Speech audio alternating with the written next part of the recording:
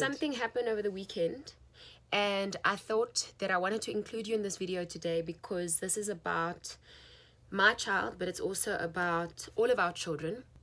Joburg Zoo bathroom with my toddler. And I opened the door because cubicles get too small when you're busy doing and wiping, and as I open the cubicle and I want to pull up pants and wipe, I see a woman standing behind me, and my child alerted me to it because she understands the notion of stranger.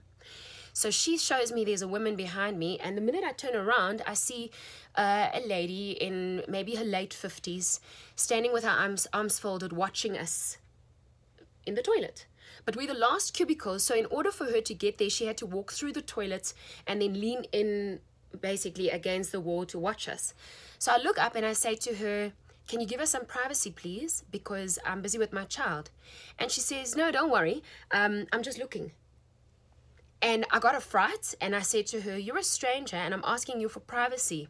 And the more I'm asking her, she's raising her voice and she feels a sense of entitlement rose towards my child who's standing naked and I'm busy with her. I'm in the toilet. And she says to me, "If you want privacy, you need to close the door." And I was really shocked because she felt that she had a right, just because she has eyes, to stand there in ek is besig met my kind. Then she says something else that's really scary. She says, "I'm a grandmother and I can look at your child because I have grandchildren too." And she's justifying the fact that she is entitled to be my child's granny, even though she's a complete stranger.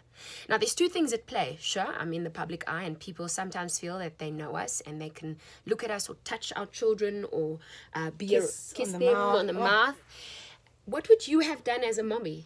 I would have done what you did. I would have said to her, I would like privacy for my child, because even from a young age, if I think about James, we tell him he's allowed to have privacy, and he asks for it sometimes if he's changing or anything like that. Yeah, and he's small, he's 4. He's 4.